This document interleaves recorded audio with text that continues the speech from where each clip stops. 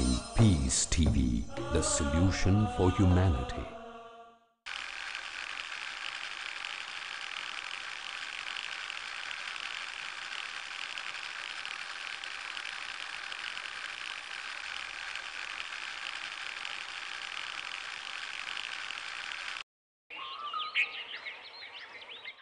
O my Lord, make me brave, and make my task easy for me, Have faith, step onto the cloud of Islam, and you will discover the light of Iman. Proclaim this message entrusted to you, and the cloud of Islam will carry you.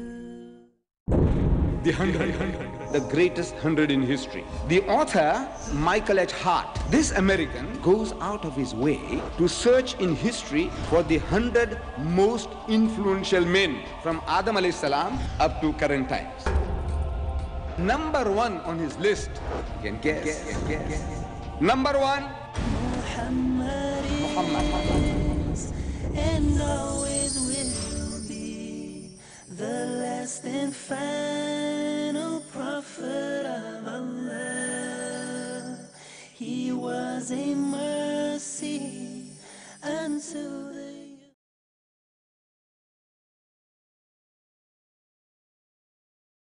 Assalamu alaikum wa rahmatullahi wa barakatuh. Good evening, ladies and gentlemen. We welcome one and all of you here tonight in retreat to a lecture by Brother Ahmed Deedat of Durban. Ahmed Deedat is well known for this type of lectures, and we are indeed fortunate to have the opportunity during these 2 weeks, this week and next, to have him with us so soon after a visit he paid on a lecturing tour to the Arab countries. Our lecture tonight is on Muhammad, peace be upon him, the greatest. After the lecture tonight, you are free, come up to the microphone and put questions to the speaker. After the lecture, I will again give you an indication and an idea as to how we would like you to conduct the question time. I give to you now Brother Ahmed Deedat.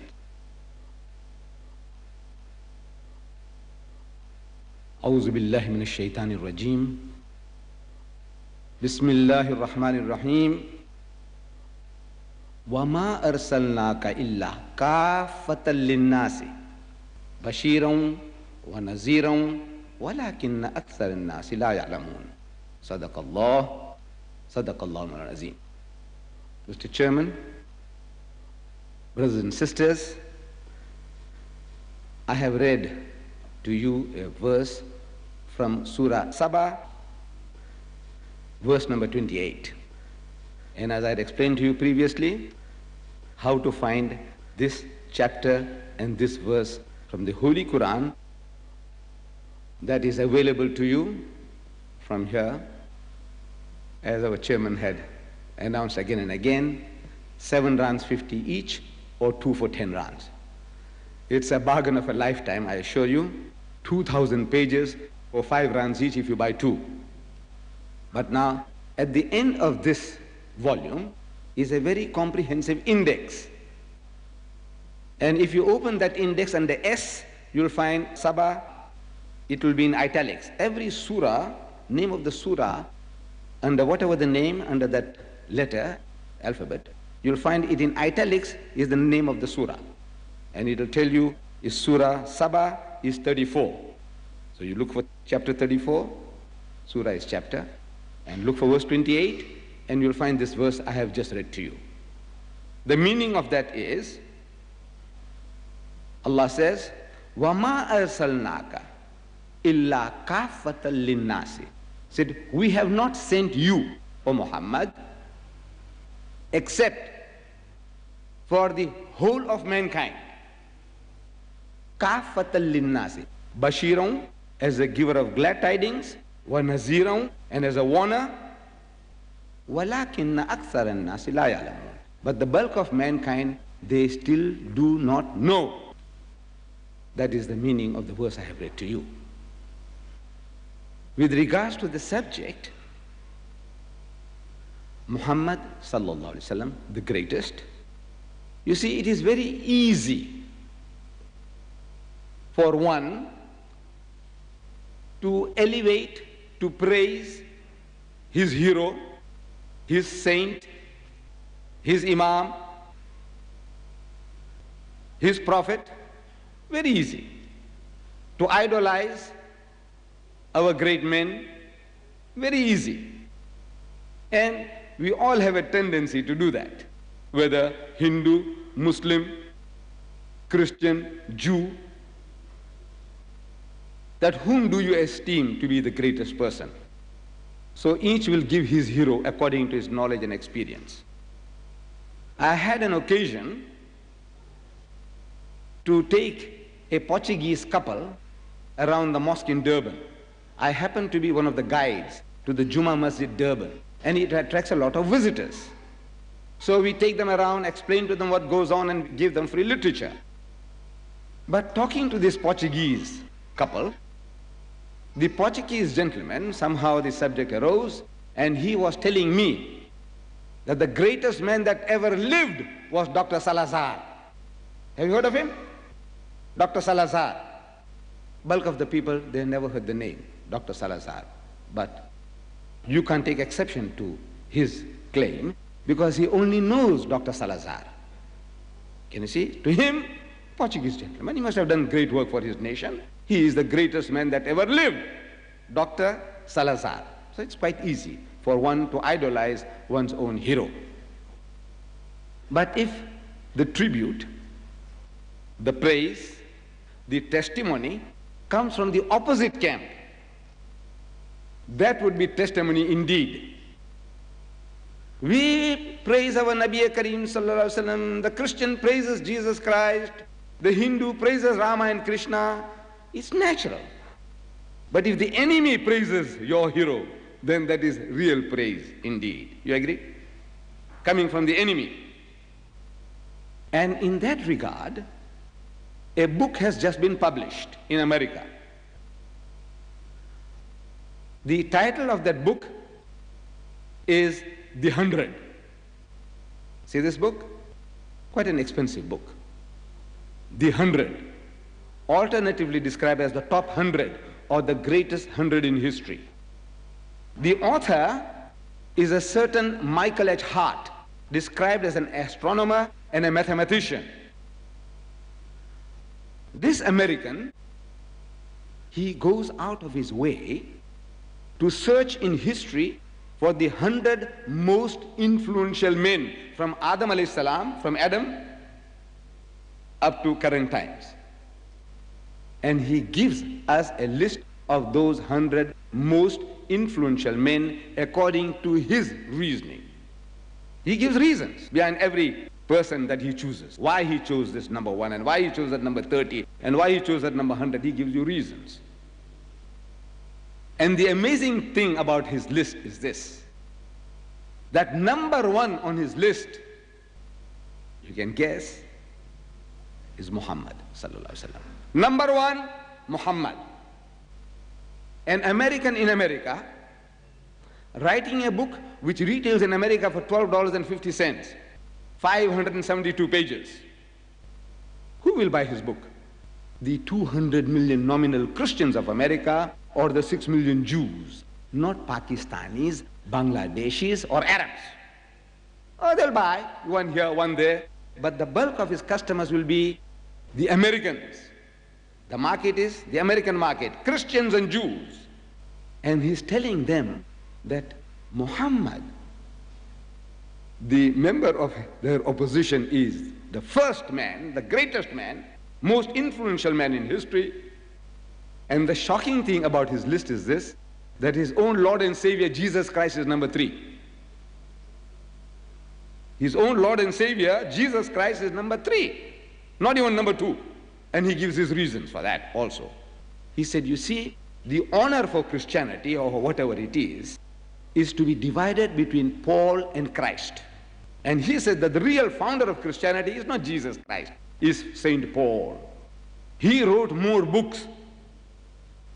The New Testament consists of 27 books, 27 different books, out of which more than half, 14 are written by this one man, Paul, Saint Paul, the self-appointed apostle of Jesus. Self-appointed. He didn't go and choose him. He chose 12. But the self-appointed apostle, as he claims, Paul, he wrote 14 out of 27 books, more than half. And everything that the Christian is preaching today is not the preachings of Jesus, are not the teachings of Jesus, are the teachings of Paul. See, whenever we have an argument with the Christian, we are asking him, do you keep the laws and the commandments? Because Jesus said so.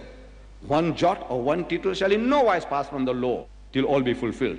Do you keep the laws and the commandments? He said, whosoever therefore shall break one of these least commandments, or shall teach men so, shall be called the least in the kingdom of heaven.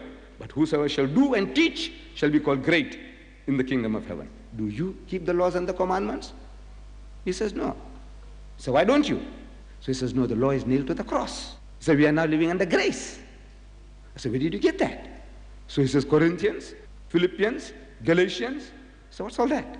Who's that? He says, this is Paul. Paul. So what did your master say? No, they don't talk about the master, Jesus. They don't talk about him. Paul. If they contradict you in anything, it's Paul. The real founder of Christianity is Saint Paul. Peace and blessings be on Al-Mustafa. Judaism, Christianity, and Islam. Dr. Lawrence Brown. They all believe in one God and the prophets of God. Then where is the difference? Which is the religion of truth? Which is the right path? Which is the true revelation? Travel the chain of revelation with me, and let's find the true religion of God. Join Dr. Lawrence Brown in Interfaith Issues tonight at 7:30 p.m. Saudi Arabia and 8:30 p.m. UAE on Peace TV.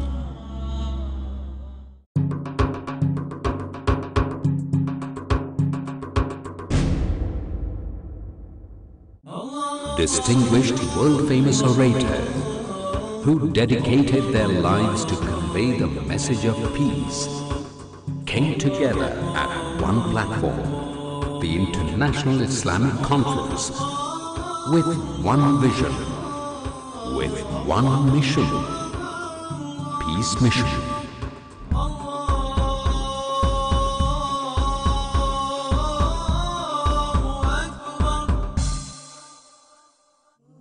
I welcome all of you with Islamic greetings. Assalamu alaikum wa rahmatullahi wa barakatuh. Join the League for Peace in Peace Mission, next on Peace TV. Peace and blessings be on Al-Mustafa. So, this man, Michael H. Hart, and he says, had it not been, he would have come number 2, Jesus Christ. But since the honor is divided, he goes to number 3. So I'm asking, please account for it.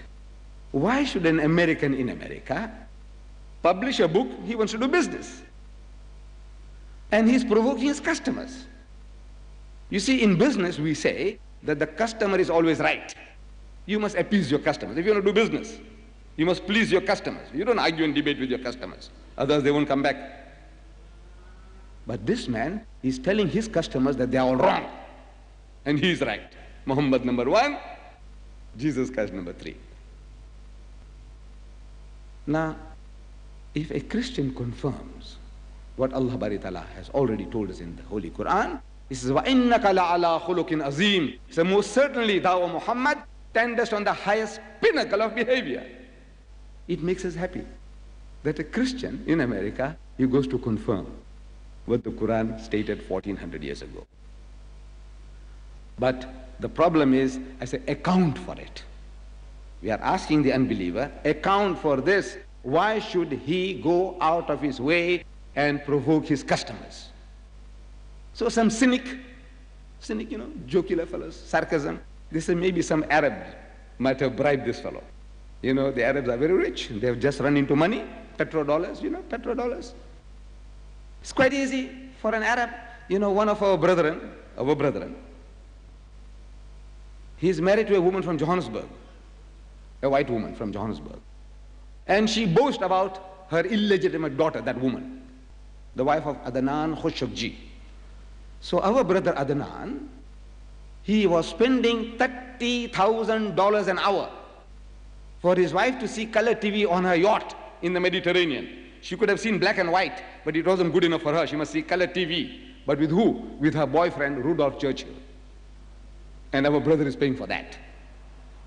Our brother is paying $30,000 an hour to beam by satellite, especially for his wife to enjoy with her boyfriend in the yacht. Another of our brethren, he goes to the Australian waters to do fishing. Blue marlin, it's that game fish. You might have seen it on TV. When you hook that, it flies out of the water like a bird, and it's a fighting fish. So he went to catch blue marlin in the Australian waters. He didn't catch anything, poor fellow. But the people who helped him to bait the hook, he gave them $2,000 each, tip, $2,000 each. Look, if our brothers can do that, why can't they give 10,000 to Michael H. Hart? He said, look man, you're writing a book. What about putting in a few good words for my Muhammad?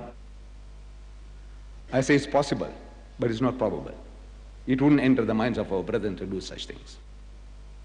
Then in the Time magazine, July 15, 1974, there were a series of essays under the heading, Who were history's great leaders? Who were history's great leaders? The first one was about the most influential men in history. Now the question is the great leaders in history. So different people were questioned, religious men, mathematicians, psychologists, military men. Who do you think was the greatest leader of all time? You. Who do you think was the greatest leader of all time? And each according to his knowledge and experience, like that Portuguese gentleman I referred to you, they gave the heroes. Some said Mahatma Gandhi, some said Confucius, some said Hitler. Not good or bad. We're not talking about good or bad. But from the point of view of leadership, the guy was great. 90 million Germans at his bidding, death or destiny, and he led them to destruction. 90 million, they marched into Russia. When they marched into Russia, they destroyed 20 million Russians, 2,000 kilometers non-stop. Look, as a leader, the guy was great. Good or bad, we're not talking about that. Leadership.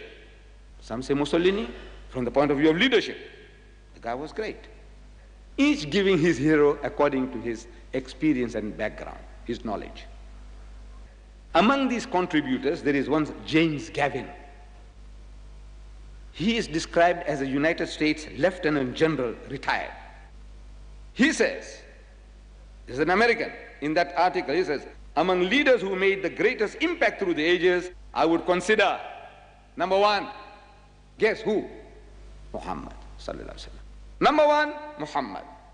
And as a Christian, he says, number two, Jesus Christ. Do you blame him? But I said, account for that. Why should he put our Nabi Kareem sallallahu alaihi wasallam number one and his own God and Savior number two? Which Arab bribed him? I don't know. Then there is another contributor to those articles by the name of Jules Masserman. He is described as a United States psychoanalyst. And you know the psychoanalyst, the job is to analyze the minds of men. And when they find a genius, they're looking for lunacy in the man. Because we are told that the difference between a genius and a lunatic is a very thin veil dividing the two. You know, just a little over, you are a lunatic, and a little this side, you are a genius. So in every genius, they look for lunacy. That is the job of the psychiatrist, psychoanalyst. And he is a professor of the Chicago University, professor of psychology.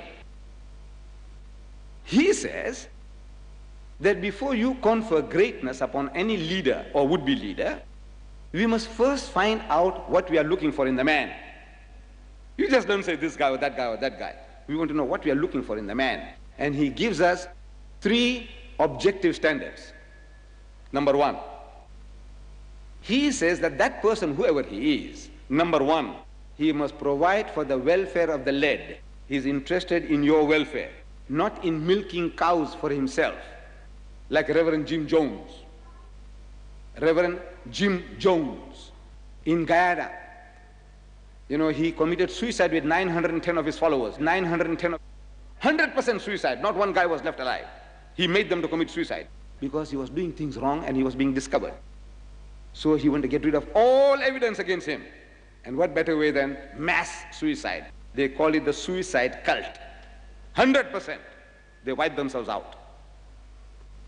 But in the meantime, it was discovered that this man, Reverend Jim Jones, had salted away in the banks of the world $15 million in his own account.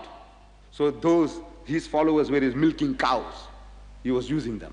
He was now being found out, discovered. So no, this leader, whoever he is, number 1, he must provide for the welfare of the led. He is interested in your welfare.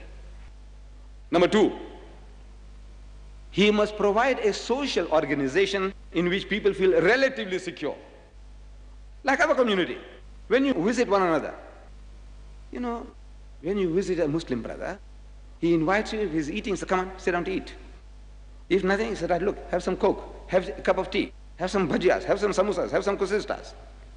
Look, innocent enjoyment. The other community says, look, what about a drink? Brandy? What? You know, you see these advertisements. It says, down a lion and feel satisfied. You seen that? Down a lion means lion beer, not that lion that in the bushes is. That's too dangerous. Down a lion and feel satisfied. The other guy says, big advertisements, huge placards. He said, don't be vague, say Hague.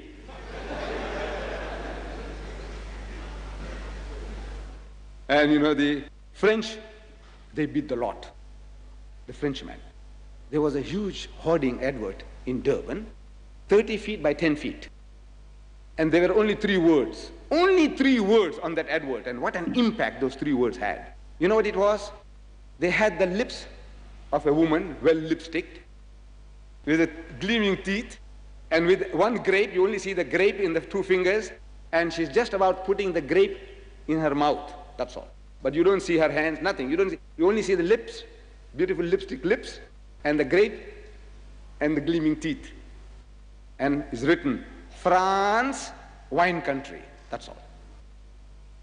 In other words, if you're a connoisseur, if you have that aptitude for that sort of stuff, when you go to France, what will you think of? Drink, drink, drink. Only 3 words. France, wine country.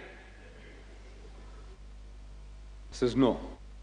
This person, you see, this Islam that made it so, that we have innocent enjoyments. You don't want to go and dance with your brother's wife? Or somebody, you want to take her to the dance? You want to do this? You want to drink? What for? No. We have innocent enjoyments. It provides a society in which people feel relatively secure. Number 3, and that person must provide for unity of belief. Well, what are our little differences? We have our arguments and our debates on the size of the beard. So, mashallah, you got a nice beard, but why don't you make it standard size, my brother? This brother here is so old. I said, look, man, when are you going to start keeping one? And so on and so on. He says, this moustache of yours, you were not supposed to shave. You were supposed to clip it. Do you know that? So we enjoy these luxuries. These are luxuries which we enjoy. We have our debates and our arguments, but as a people as a whole, 1,000 million, we are agreed on Ashhadu an la ilaha illallah wa Ashhadu anna Muhammad Rasulullah. That we testify that there is but one Allah and Muhammad is his messenger, the last and final messenger of God. On that, the whole Muslim world, alhamdulillah, we are agreed, whether Sunni or Shia. We are agreed. There is but one Allah and Muhammad is his messenger and is the last and final messenger of God. Unity of belief. With these 3 standards, he searches history. And he analyzes Louis Pasteur, the guy who discovered the microbe. Salk, he analyzes Salk, who discovered the anti-TB vaccine. And he analyzes Mahatma Gandhi and Confucius and Moses and Jesus. And he comes to the conclusion that the greatest leader of all time was who? Muhammad sallallahu alaihi wasallam. This Jew, a paid servant of the American government, he said the greatest leader of all time was Muhammad sallallahu alaihi wasallam. And to a lesser degree, whatever Muhammad did, he said Moses did the same. His hero comes number 2. We take off our hat to the man, shouldn't we? Look, what made him to say that, unless it must be so? Oh, tell me some Arab bribed him as well. Possible, but not probable.